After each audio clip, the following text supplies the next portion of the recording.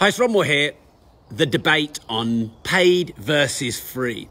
Just how much free value and content and goodwill and your product and service should you put out to the world unpaid, and then how much should you charge and when should you charge? And this is a debate that's been going on since almost the dawn of time. And you generally have two camps. One camp would be, don't really give anything away for free. Your products and services are valuable. You've put your time, your effort, your energy, your study, your whole life into your products and services. Why should people have them for free? When you give stuff away for free, you attract the freebie seekers who are not your ideal client anyway. And then on the other side of it, you have the thought process that the more free value you put out there, the more goodwill you build, the more reach, the more impact, the more followers, the more potential customers. And as such, you'll build trust and loyalty so that then people will engage in your business and your products and services.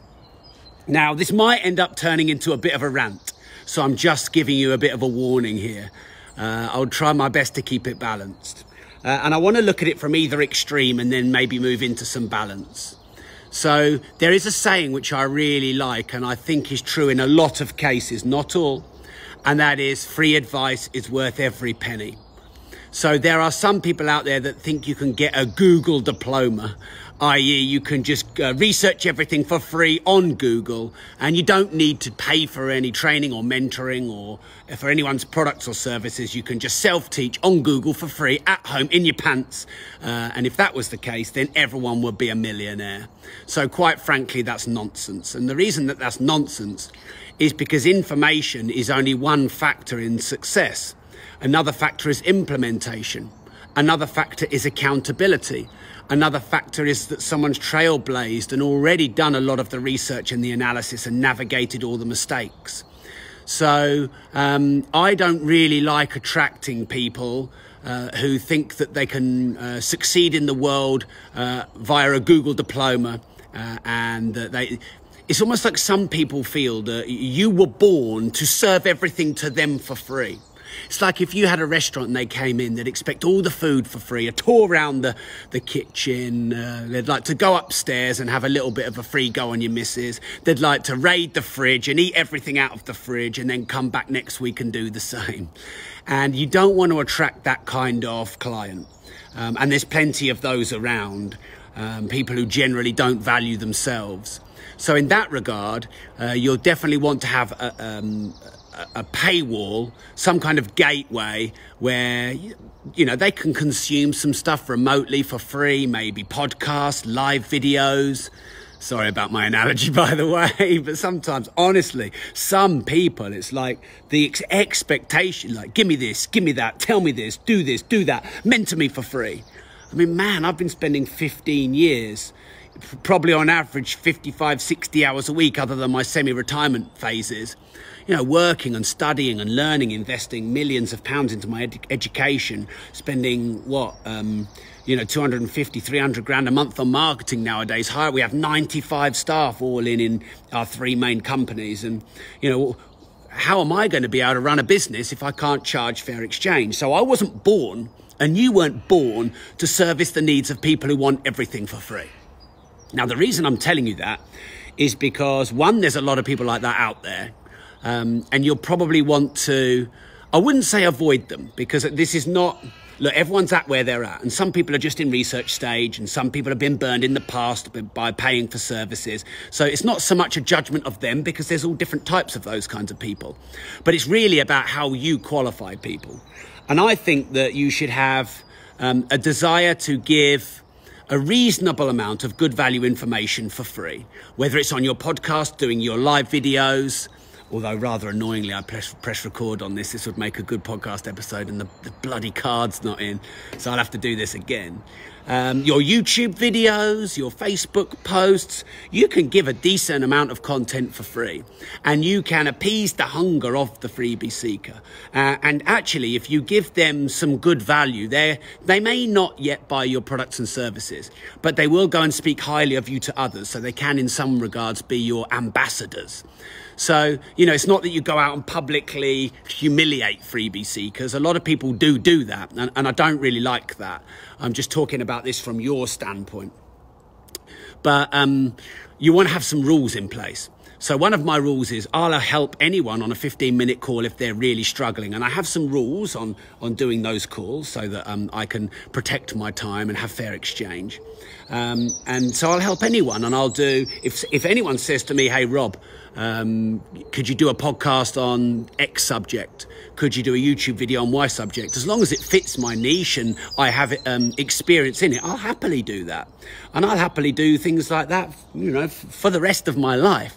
But then that ends. And so once they've had maybe a 15-minute call with me and I've done all the content that I can, if they continue to need my help and support and ask me questions and want one-to-one help or want to get trained and educated, it's at that point then that they need to invest in one of my courses or programs. And that's usually a good qualifier and a test if they're actually looking seriously about investing in themselves, or if they're just looking to extract a lot of stuff for free. And so there's that wall there. Now, people usually sit either side of the wall. Some people won't give anything for free. They're worried about, oh, well, if I give stuff for free, then no one will buy my stuff, or it's not fair for the people who've paid the stuff if I give some of the stuff for free. And there's a small amount of truth in those, but if I'm frank, I like the kill them with content model. So I would rather give too much content than not enough content, because I think if people feel that your free content is really good, then they'll probably deduce that your paid content or your products or services will be good too. And I think if you're always baiting and switching or just not really giving any good value up front, you're always hiding stuff, I don't think that really builds up the the goodwill. Now, Gary has said here, make sure the thing you're selling or you want paying for is not available online. So there's definitely the element of, do you do online training? Is it, or do you have an online product, or do you have a physical product? But of course, Gary's in the car industry, and you know, I'm sure he would know that a test drive is one of the best ways to get someone to buy a car. But how do you know when someone, is maybe a bit of a freebie seeker just looking to test drive everything? Now some car companies will lend you a car for 1 or 2 days. I like investing in high-end audio, high-end hi-fi. And there's 2 or 3 dealers around my local area. They'll quite happily drop off a pair of £50,000 speakers and just let me borrow them for 3 weeks. And that's a lot of trust and goodwill. But, when you've got a pair of £50,000 speakers in your house and you fall in love with those, that's really hard to return them. And it's actually a good way to sell. And I'm not saying any of this is right or wrong, by the way. I'm just saying you've got to figure out where your line is. So the key for you in your industry, in your niche, is where is the line where free becomes paid, where demonstration becomes actually they've now got to invest. And I know for a fact there's 3 or 4 pieces of hi-fi equipment I've bought from 2 of my hi-fi dealers. I wouldn't have bought had I not been able to demo them at home. I mean, I'd have happily paid them a retaining deposit, but they didn't ask for that. So they built goodwill. Knowing that I can borrow anything from them, once I listen to something that I like, I'll always buy from them, and there's a lot of goodwill there. And actually, I'd be really reticent to buy something from someone who wouldn't let me try it first. Now I know someone who can try it first. Just like if you've got information-based products and services, if no one will give anything for free, and they're just like this, no, you've got to pay for it, you've got to pay for it. Oh, well, if you want to learn about that, you've got to go on my course. Oh, well, if you want to learn about that, you've got to pay. You can't get that information. Then of course you may feel a bit like there's no openness there. Now Gary's also made a good point here on this video, because you have to work this out. If you don't do any test drives, well, you're going to probably sell a lot less clients.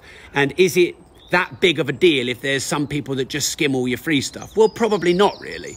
If they're going around saying that you're kind and generous and you give good value, even if they're not buying from you, is that really a problem? That isn't a problem. Might they be a future buyer? Yeah, probably would become a future buyer. They may just not have the money now. But now let me flip it on its head. There are a lot of people out there, coaches, consultants, trainers, and many people who have products and services who undercharge for themselves and are giving a lot of coaching and consultancy for free because they just have this inner guilt or just inner lack of worth of being able to charge, or fear of what people might do or say about them when they have fees around their products and services, or they're overcharging or ripping people off. And then they create all this guilt and self-worth. This self-worth hole inside them just means they give way too much for free. Now, when you give way too much for free and then you can't make a fair profit margin and you can't make enough money in your business, you become very resentful and very bitter and very angry at your market, except you attracted that freebie seeking market because you're giving everything away for free. So you have to think about who you're attracting. You will attract, of course, based on your messaging, of course, based on your niche, of course, based on, your demographic and your own age and experience, but you will also attract based on what you put out. So give too much away for free, you will attract too many people who are looking for everything for free. So I think it's about setting some rules for yourself. What are you going to give away for free? Making sure that it's valuable and not just a bait and switch or a tease. What could you do for people that would build up the trust and the rapport? Accepting the fact that a few people are probably going to game your system. Like if you do property tours, for example, to sell properties to people, there's going to be some people that are going to come on those tours and they're just probably going to copy you and set up in business in competition. So that makes you not want to do that. But then if you don't do that, you don't get your business. So again, you've got to work out what the attrition is, and just accepting, that some people are going to copy you. Some people are probably going to take you for a bit of a ride. Some people are going to milk you a bit. But where some people are going to do that, some people are going to have trust built, and then they're going to buy all your products and services and become a lifetime client and a loyal client. Now, for me, it's all about the ratio of free versus paid. So I probably have about £120,000 worth of, and that's discounted prices. So courses, masterminds, mentoring, etc. I've got two main companies that sell training and education. And if you add the property, the personal development, the business, the public speaking, the e-commerce, and all the different courses and masterminds and mentoring and coaching, etc., and you add that all together, I would say there's about £120,000 worth of course material there. I know that in 2 years, 3 years, 5 years, however long, someone could become a client that could be worth 30, 50, £100,000 to me. So because of that, I think that it's only the right thing to do 3 podcast episodes a week, 2 live feed Facebook videos a week, post in different platforms, 1 YouTube video a day. All the content on the Rob Moore supporter program, all the content on my audiobooks and books. And I made it a mission of mine to give more content than anybody else in my industry, bar none. And if you can find anyone that gives out more content for free than me, then I will up my game and eat my shirt. A few people have been commenting that they like my shirt, or it's a new shirt. It's not a new shirt. Thank you for the comments. If you can find someone who consistently gives more value than me in my niche, and if you add in how many podcast episodes, how many live videos, how many posts in social media groups, how many YouTube videos, etc., I will eat this shirt. Now, it's because that was always my mission, because I thought if I can give more free valuable information than anyone else, then I can build more goodwill and trust and rapport than anyone else. Now, Progressive Property, our property training business, is the UK's largest property training business. So you could say that those two balance out, i.e., I believe, and again, you can prove me otherwise, but I'll challenge you to do that. I can't see it. I believe we give more value than anyone else. Ali has just said here he can't keep up with all my content. And is that therefore intrinsically linked to the fact that we became the biggest property training company in the UK, probably 5 years ago now? Well, to my knowledge, anyway. I did a lot of research. Of course, I looked at turnover and profit and size of company, etc. To my knowledge. So you could argue that there's a binary relationship between the value you give for free and the courses that you run, or the information and the size of the growth of your business. Now, paradoxically, because some people are worried about this, some people say, oh, well, if you give too much for free, people won't need or want your paid information. I found that to be the opposite. I found the more that you give away for free, Clive has said Grant and Gary, they're not in my niche really, Clive. I do think that they do give a lot of content, but I think they do a lot of repurposing. And I reckon if you look at unique content, I think, yeah, you might find me up there. Yeah, so I've never found that the more content we give away, the more it harms our business, because people think, oh, well, I don't need any of the courses. Because remember, information is only one element. If information was the core commodity of success, everyone would be successful and wealthy and rich and a millionaire. But in reality, there is also accountability. There is motivation. There is inspiration. There is experience. There is mentorship, and there is guidance. And all of these elements are in success, as well as just information.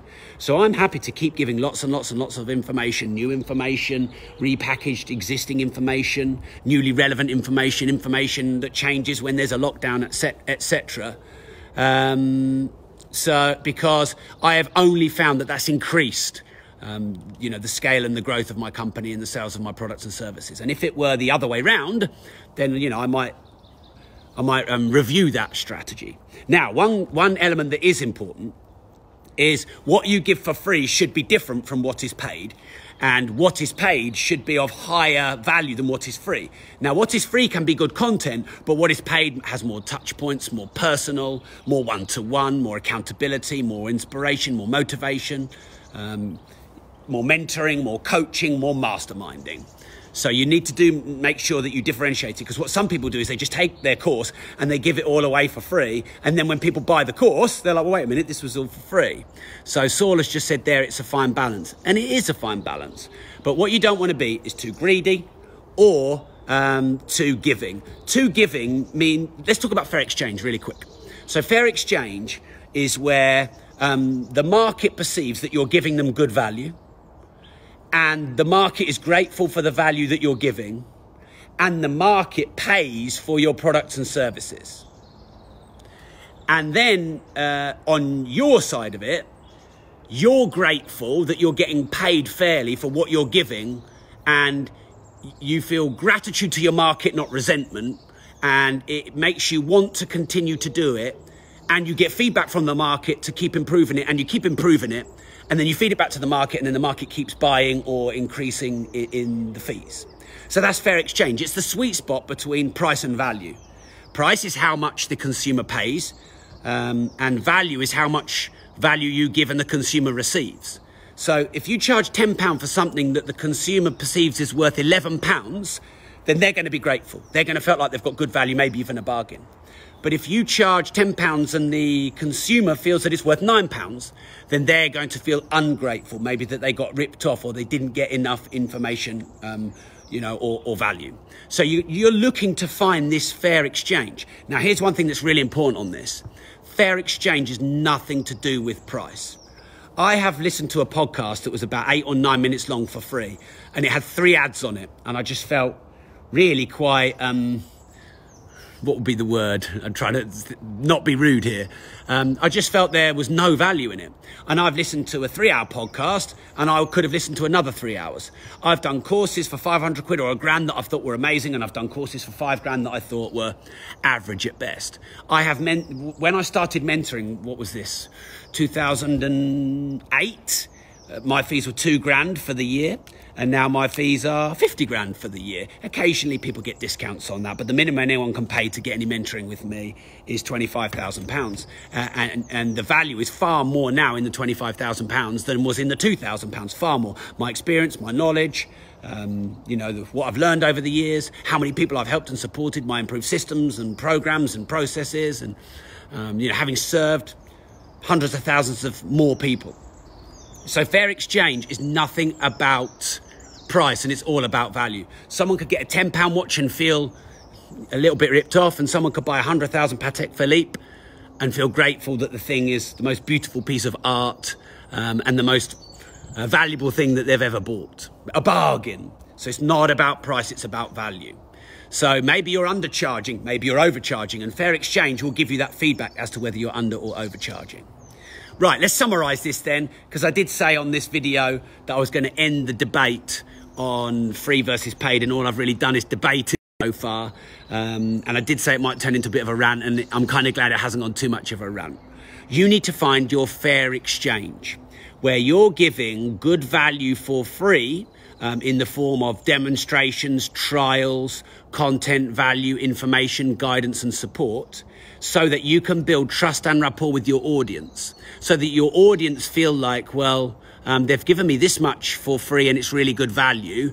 I'm now invested in them and I follow them and I trust them and I'm going to invest in their further products and services. If you don't give anything away for free, then you can't build that trust and goodwill and you won't get many clients. However, you have to have a line or a wall whereby I'm happy to do 3 podcasts a week. I don't really want to do 1 a day yet. I'm happy to do 2 live feed videos a day. I don't really want to do 5 a day yet. I'm happy to write 1 to 2 books a year. I don't really want to write 5 a year. So, I'm doing the amount of content that I'm probably pushing myself a bit more through this lockdown, but I'm doing the amount of content that I'm happy with. And so should you, and my audience is happy with. If I get to the point where my followers say, Rob, I'm not sure I can keep up with all this content, that tells me I'm doing a good job and I'm putting enough content out there. But when people want free mentoring, 1-to-1, and they want me to come over their house and bring all my food and take my cars with me, so that they can, I can leave them at their house in their garage, then the line is drawn there. And I used to feel guilty about that. I used to feel guilty that I always wanted to help people and rescue people and save people and be there for everyone. I used to reply to every email, every Facebook message, every WhatsApp message. And then it got too much. And what you find then is you help all these people for free, but what about your customers that have paid?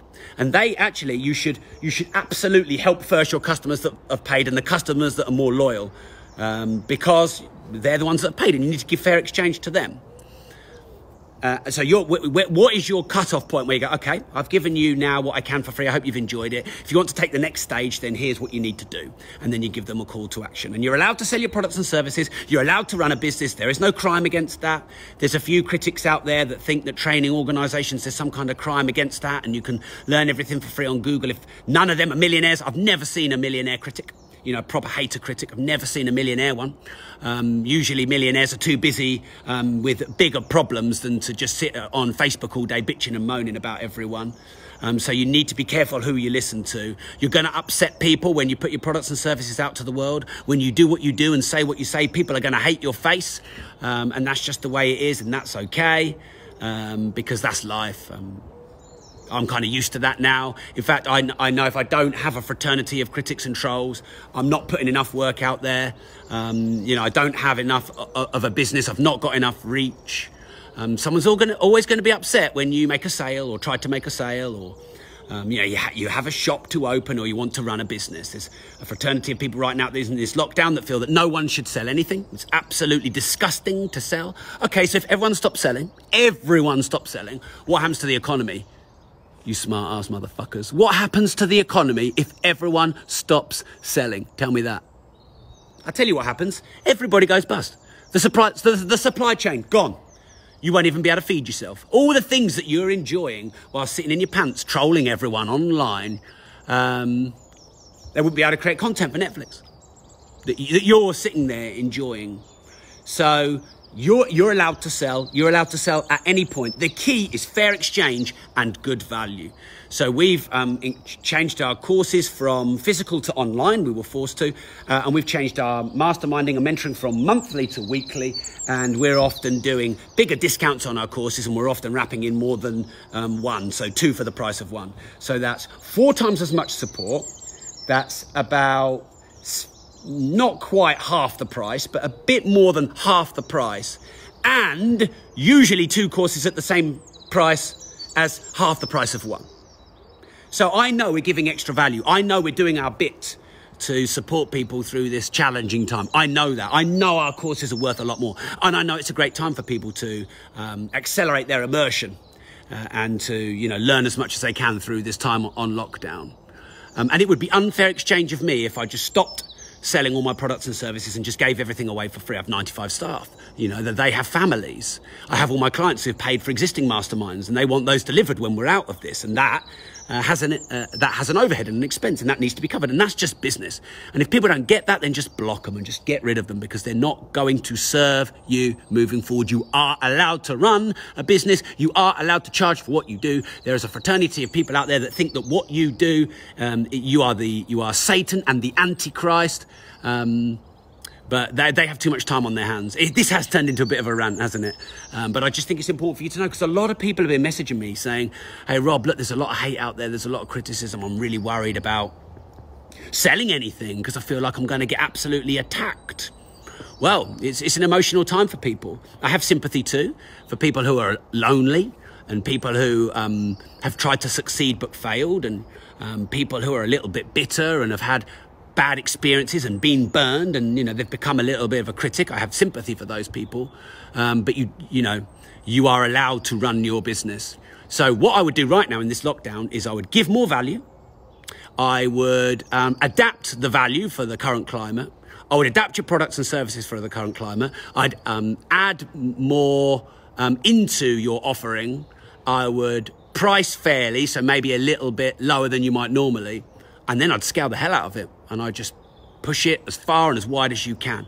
Because let me tell you this, once this lockdown has gone, no one will be able to get the online courses with all the added bonuses and value, and the 2 for the price of 1, but then 2 for the price of a half, and then weekly support instead of monthly support. No one's going to be able to get that after the lockdown. No one. Because we'll go back to live events and that won't be required anymore. So it's a massive opportunity. And I know that in my heart. I know that in my heart. And you need to know that in your heart. And when you know in your heart what you do is right, and that your value is good, then you can go and sell with volition and confidence and service. Ultimately, if you serve people, you are going to win. So finally, to summarize then, fair exchange. Fair exchange. Fair exchange. That's what it's all about. Thanks for tuning in. And remember, if you don't risk anything, you risk everything.